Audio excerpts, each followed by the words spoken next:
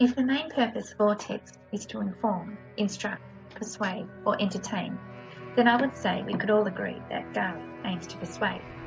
Just exactly what is it trying to persuade us to believe? Let's start at the beginning. From the very start of the film, it reveals its twofold purpose.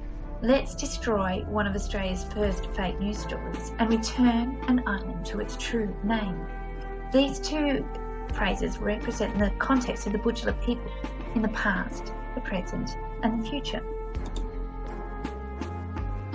The Butchulla context begins with Eliza Fraser, and it's important to know how much impact her story had on the collective conscience of Australia.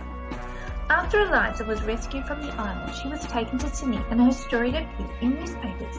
The story, which was sensationalised, particularly concentrated on the report that Fraser's clothes had been taken and there were violence committed against her. Later, author Charlotte Barton wrote a short account of the story as a warning to young children called A Mother's Offering to Her Children. And she was the first of many authors, composers, painters and directors who have been captivated by the Fraser story. Even our best-known artists like Sidney Nolan and Patrick White popularised the story and portrayed the idea of white femininity, sensuality and vulnerability in the face of savagery.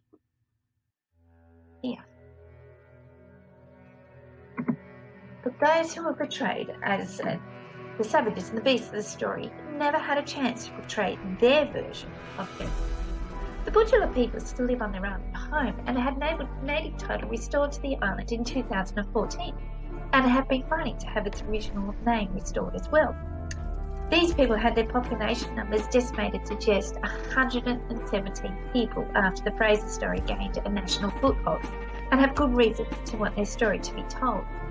To them, Eliza's story was of cross-cultural ignorance, miscommunication, fear and racism, and the terrible results that came from that. Their stories have been recorded by Larissa Bernhard from the University of Queensland, who recorded the oral histories of the Butchulla people and its corresponding counterparts in the Fraser story.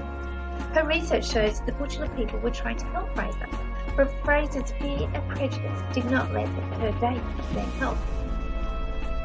Much of the documentary continues to challenge the dominant Fraser story through its symbolism, juxtaposition, colour, emotive language and music to overturn the Fraser narrative through its unsympathetic portrayal of Fraser compared to the natural and therefore harmonious removal of her words to return to the Butchulla perspective. However, near the end of the documentary, the purpose widens to challenge all perceptions and characterisations of the Aboriginal people that were represented through Fraser's words. For Fraser's words were not just words, not just a story, and not just a passing sensation. They helped create and enforce the negative stereotypes of the Aboriginal savage that was rampant in colonial times and were part of the justification of severe atrocities and acts of genocide that were performed against Aboriginal people. Still today, nearly 200 years after the event, the Butchulla lives have been on a trajectory based on those words. No wonder they want to wash away her words and her name as well. Imagine living in a place named after someone who despised, degraded and destroyed your ancestors. On the flip side, imagine waking up to a name that means paradise. As the documentary draws to a close, it returns to the present and the actions people want to have now. The Butchulla people are like Aboriginal people across Australia who've been campaigning to have white Australian names changed to their original. This is particularly important when those names have been fundamentally harmful to the people of that area. Think about it. There are names like Jim Crow National Park, Black Gin, Murdering Creek and Skull Holes. Look at the Aboriginal painting here. Are related to the story of Murdering Creek. These are not just names, and they are so obviously bad that it will be hard to have anyone disagree with changing those names. Other names associated with people who are responsible for massacres, such as Batman in Melbourne and Macquarie in Sydney, find less of a foothold in the wider public. Sacred place names like Uluru take decades of campaigning to change public opinion. Gurri is one such sacred place, and the documentary is part of the appeal to the public to change its name. Which brings us to the future, which brings us to you.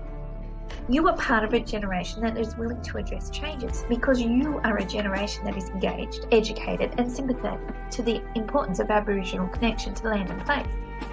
The Butchulla people present their own name for the island using juxtaposition and emotive language. It would be hard to find anyone that did not act like a piece of sand and vote in the concluding section of the video. Here is your task about purpose. You are to use this table to fill it in. There are two different sections that you need to address. The first is finding the balanced perspective of Eliza Fraser's experience. You need to find quote images and techniques that balance that perspective and the effect it has on the responders. The second part is you need to see where they are persuading people to change the name of Fraser Island to Gari. Again, find quote, imagery, technique, and go to the effect. Thank you.